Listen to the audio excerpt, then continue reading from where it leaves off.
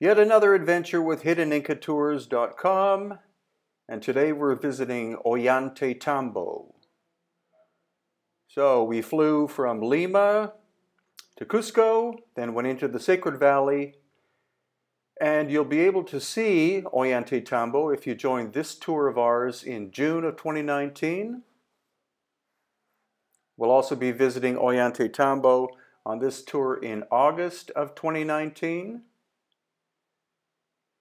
And as well, we'll be visiting Ollantaytambo on this tour in November of 2019. Now this is one of the largest Inca and pre-Inca megalithic sites in all of Peru. What you're looking at is just part of what Ollantaytambo is. It's absolutely immense, and again shows a combination of megalithic work, such as these blocks you're looking at here that are not in their original position, and massive Inca terracing that you see there. So here you see broken remains from a megalithic structure that fell down from on top of the hill above in the center of the video, and then they're simply put into place by the archaeologists. So the original position of the blocks is up on the top of that hill.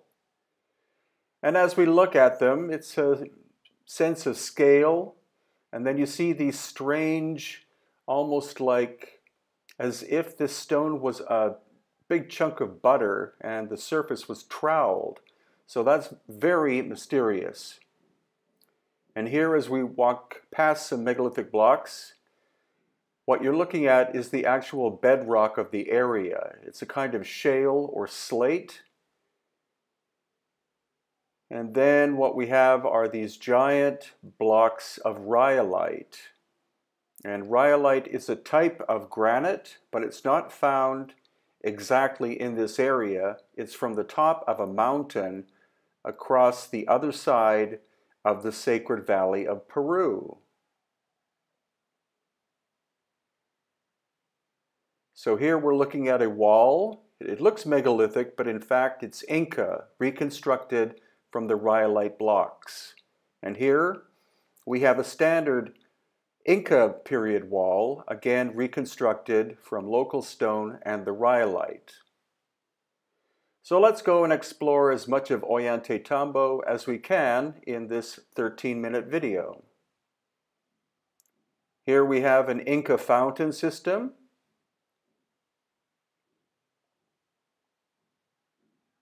And again, the sheer scale and spectacle of what Ollantaytambo is. Clearly one of the most impressive of all of the ancient sites in Peru and Bolivia as well. So we're walking across this bridge. And again, all of this area is Ollantaytambo. It's more than 600 hectares in size. And then we come to this very curious fountain.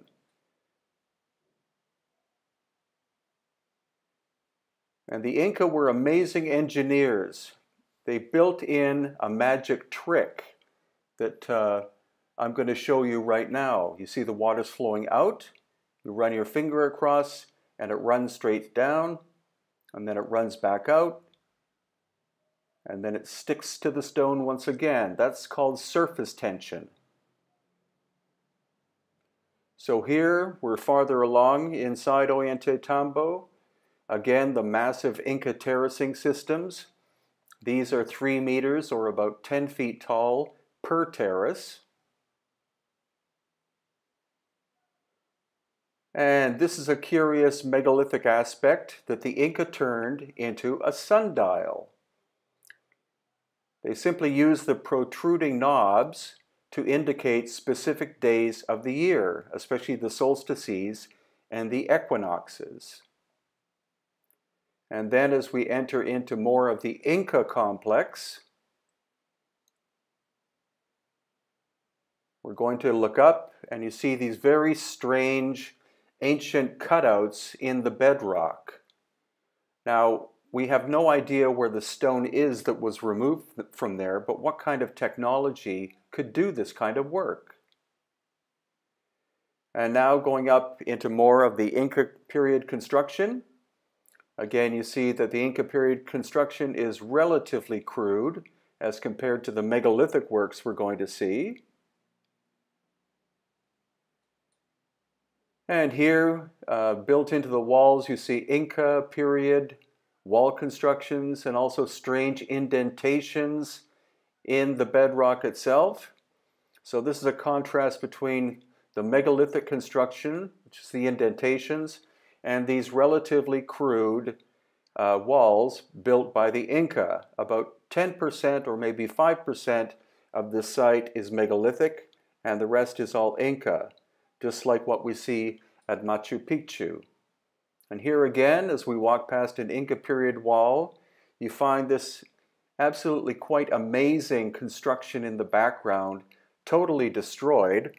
Whether it was quarried by the Spanish or destroyed by some kind of cataclysm is presently unknown. Look at the size of that lintel on the right-hand side and these staircases. These were reconstructed by the Inca from older megalithic blocks, because this, again, is standard Inca construction. And then contrast that with what you're looking at here in the center of the video and on the right-hand side. And now we're climbing up. Ollantaytambo is very three-dimensional. And once again, notice the relatively crude Inca stairway. The steps are not completely even in terms of height, so it's a bit of a chore to get up here. And finally, we're on the absolute upper level of the main aspect of the Ollantaytambo complex. Again, relatively crude Inca construction work, but a lot of work. And now we're rounding a corner with the town of Ollantaytambo to the left of us. And here we're looking down at the town, and you see how high up we are. So in the background, you can see more Inca construction on the side of that mountain in the background. And now we're entering the area where we're going to see some pretty profound megalithic work, as well, of course, as tons of Inca later construction.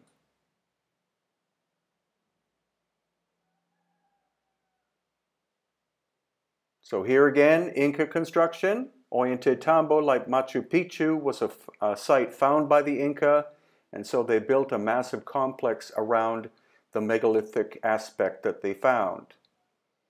And here again, one of the large terraces built by the Inca.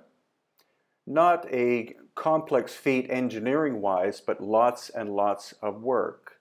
And now compare the staircase built by the Inca to this wall. It's like night and day. Whoever was responsible for this, that you see here, had to have some level of high technology. And now again, staircase compared to wall. And as we walk up the Inca staircase, we're going to get a very close look at the much older megalithic construction. Again, the stone is called rhyolite. It's very hard. And you see how tightly fitting these joints are. They're quite absolutely incredible. And again, as we walk along, we see what's left of the megalithic construction. It appears that there was some kind of cataclysm in the distant past that damaged the structures. And then as we walk along, here again we see Inca repair work.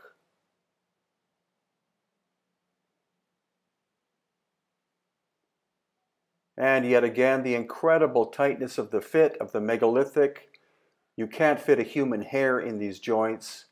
They're three-dimensional joints too. It's like marshmallows being squished together. This is beyond our present level of technology. And on the right side, there used to be a wall just like there was on the left side. but it simply fell down due to a massive earthquake in the very distant past. And as we go through this gate, you see the Inca construction on the top. And there's another megalithic wall.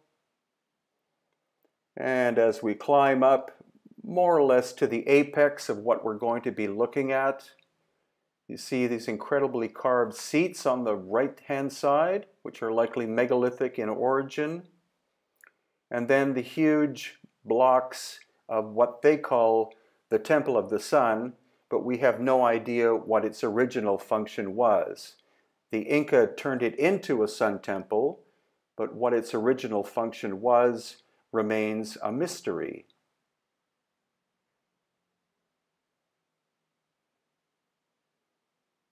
And this is very interesting because here we see an example of the ancient cutting technology of the megalithic people. It doesn't appear to be a laser or a saw. It might be a sonic vibration tool because it appears to be handheld. The line is not perfectly straight, but it's perfectly even in width. And now finally we're going to look at what's left of the Sun Temple. Conventional archaeology says that the Inca were constructing it and then suddenly decided not to complete it, but it's more likely that it was damaged by an ancient cataclysmic event that knocked off these two sides of it.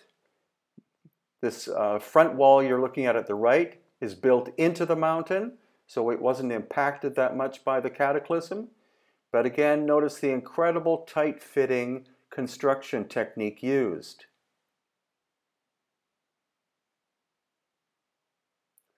And the quarry for this rhyolite stone is across the valley on the left, on the very top of the mountain. There actually is no trail that leads to the quarry. So that's what makes Ollantaytambo one of the most spectacular sites. It's much more complicated than simply an Inca construction.